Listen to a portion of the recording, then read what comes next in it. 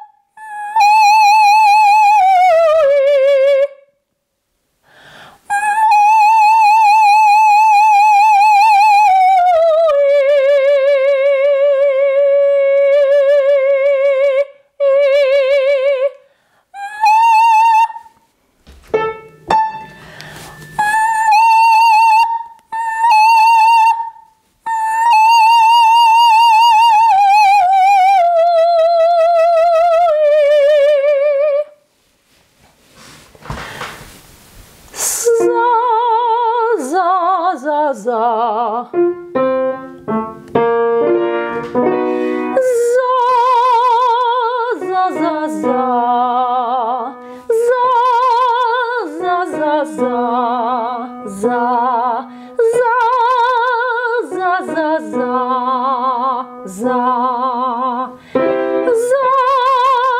za, za, za. Ooh. Za, za, za, za. Za, za, za, za.